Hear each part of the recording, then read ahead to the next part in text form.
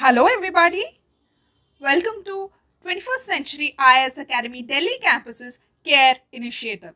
Let us look into the first article for the day. Tiding over. India states should ensure greater compliance on air pollution. This article talks about air pollution in the capital city of India. Okay, and there's one C.A.Q.M. that is mentioned. What is it? Commission for Air Quality Management. What is its function? It is tasked with addressing the causes of air pollution in Delhi and the adjoining states. Okay, this you have to remember because there is a chance that you might get MCQ and they will say match the following with their respective functions. Okay, now let us look into the MCQ. Consider the following statements with regard to Air Prevention and Control of Pollution Act of 1981. Okay. Central Pollution Control Board CPCB was constituted under this act? No. You have to be very careful here because you need to know some basics. Okay. Actually, Water Pollution Act of 1974 constituted CPCB. Air Pollution Act later expanded its functions. Okay. Be very clear about these 2 points. And SPCB, State Pollution Control Boards, were also constituted under this Act, Water Pollution Control Act. Okay, and CPCB would formulate policies and coordinate activities of different state boards, while the State Pollution Control Boards would regulate and establish and enforce effluent standards at state level. Okay. This is very important. Okay. Now, this is wrong. Second statement. An air pollutant under the Act may include any solid, liquid or gaseous substance, including noise. Yes, noise is also considered as an air pollutant. Next. Central Pollution Control Board can declare specific areas in the state as air pollution control zones through an official notification after consulting with the State Pollution Control Board. See, there's already SPCB in place. So, SPCB will look into this particular function. It is not CPCB. Okay. So, this is wrong. Only one is correct. Alright. Next. How is the National Green Tribunal different from the CPCB? This was given in 2018. The NGT has been established by an act, whereas CPCB has been created by an executive order of the government. No, we just saw it was created through this act. So, this is gone, which means C is gone, A is gone.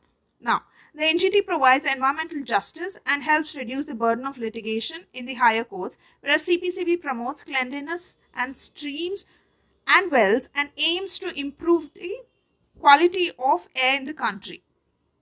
Yes, 2 is correct. Right, that is the function of CPCB and NGT precisely. So, NGT was constituted in the year 2010.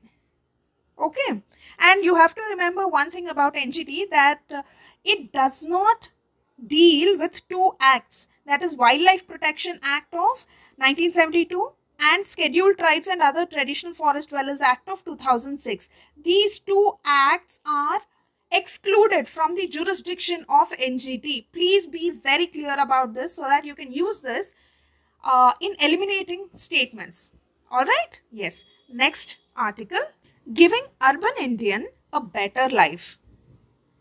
Okay. See here, they mentioned the theme of the World Cities Day, that is October 31 this year, was Financing Sustainable Urban Future for All. This is very important, not just for UPSC prelims but also for other preliminary examinations at different levels, state level, different SPSCs, okay, State Public Service Commission examinations and SSC CGL also. So remember this, World Cities Day celebrated on October 31st and the theme is Financing Sustainable Urban Future for All in 2023.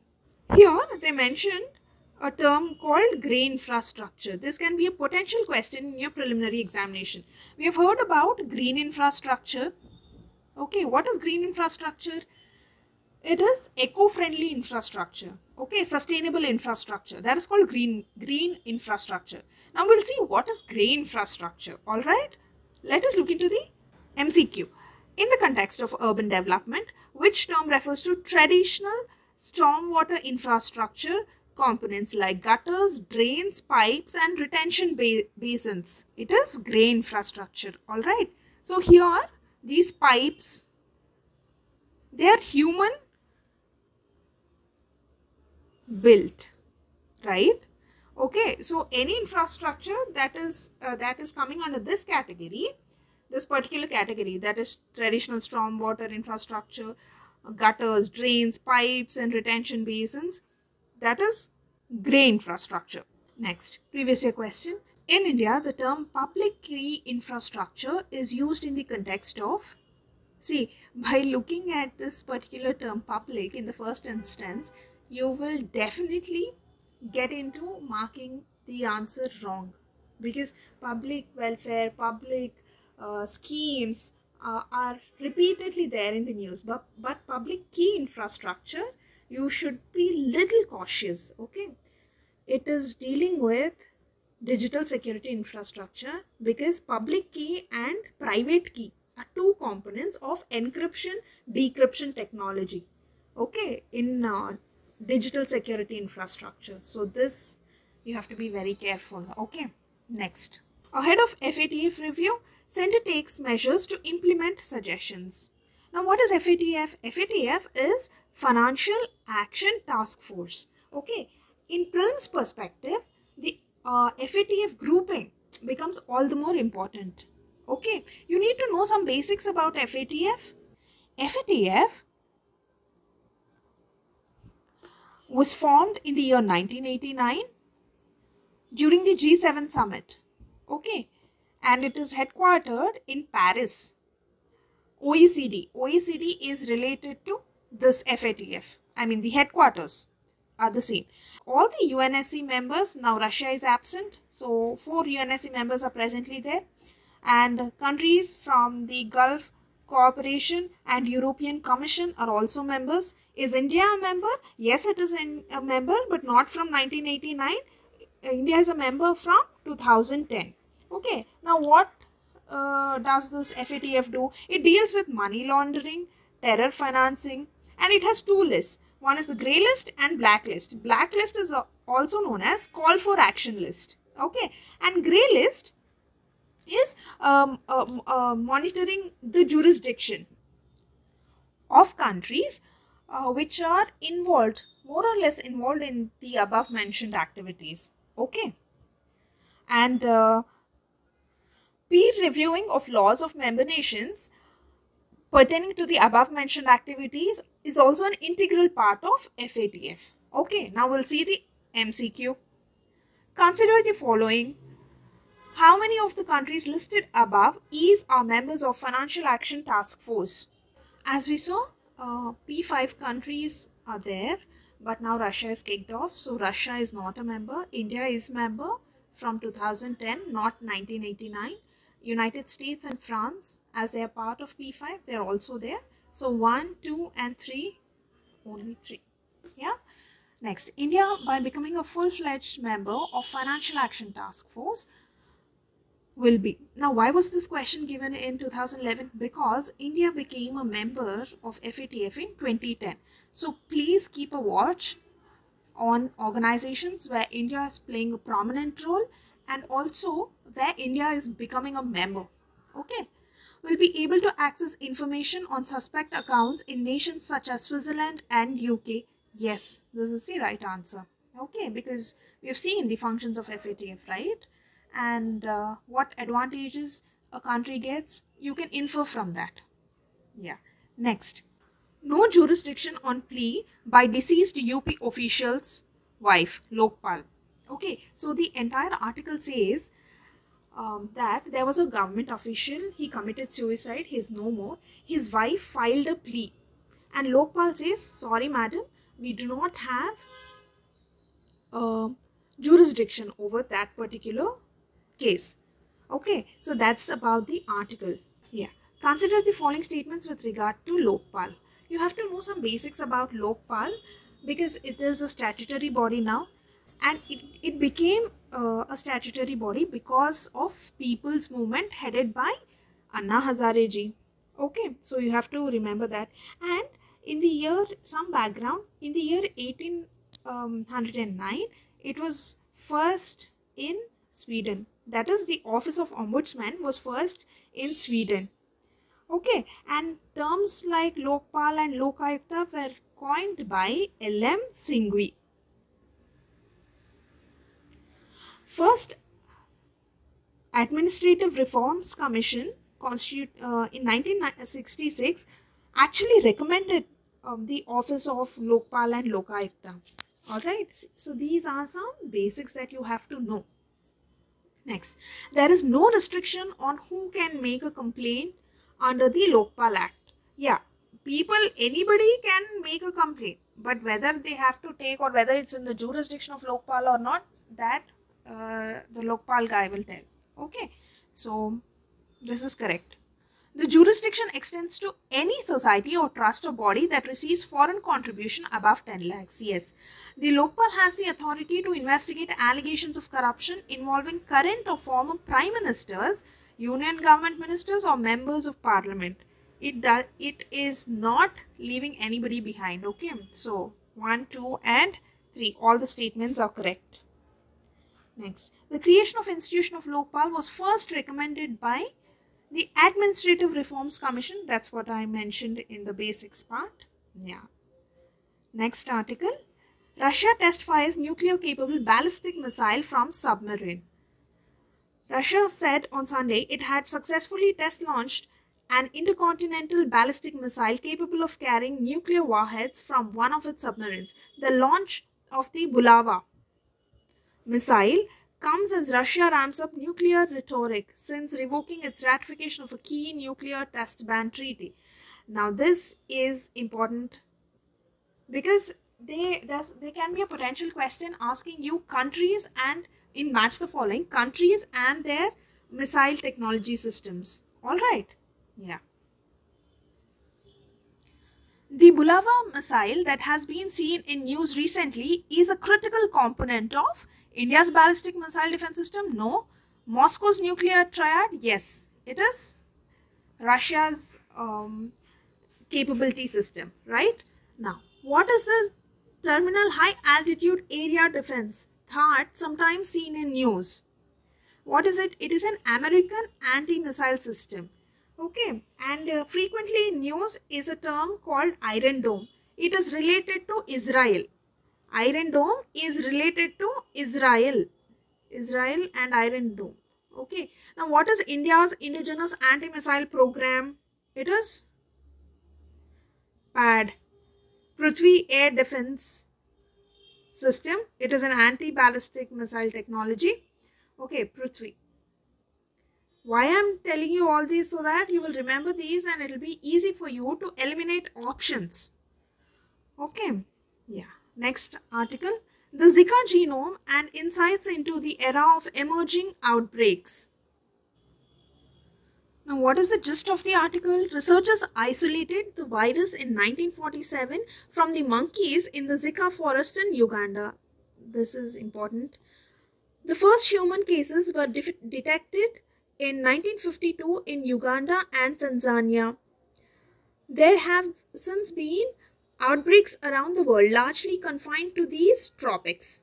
Diagnosis is mostly through genetic testing. An antibody-based test would be complicated because antibodies produced by the infection can cross-react with those of the dengue, yellow fever, and West Nile viruses. Okay, consider the following statements with regard to Zika virus. Yes, it has RNA genome. It produces acetopheноnes. No, acetopheноnes are not directly produced. Okay, now what is an acetophenone? It is a methyl ketone, that is acetone, in which one methyl group has been replaced with phenyl group. Okay, this is a little bit technical, but just for your information, I mentioned. It produces acetophenones.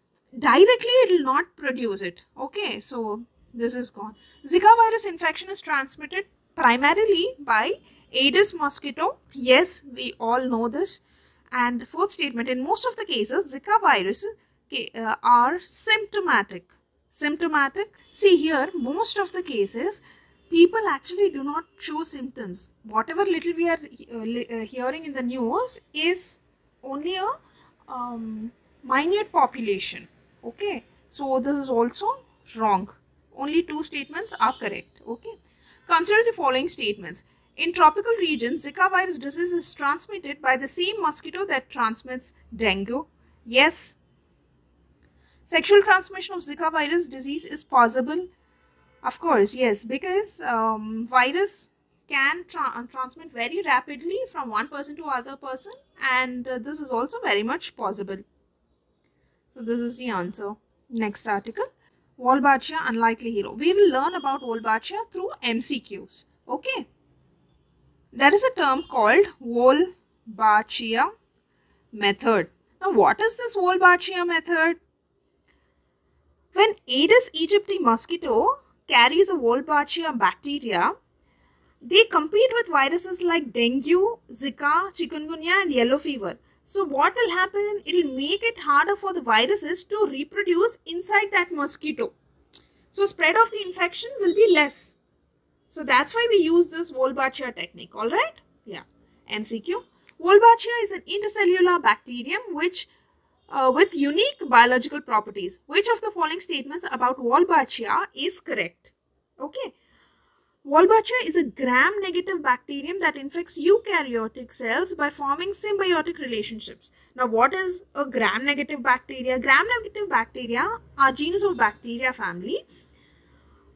They are aerobic bacteria. Okay. They do not retain the crystal violet dye during the procedure of gram staining.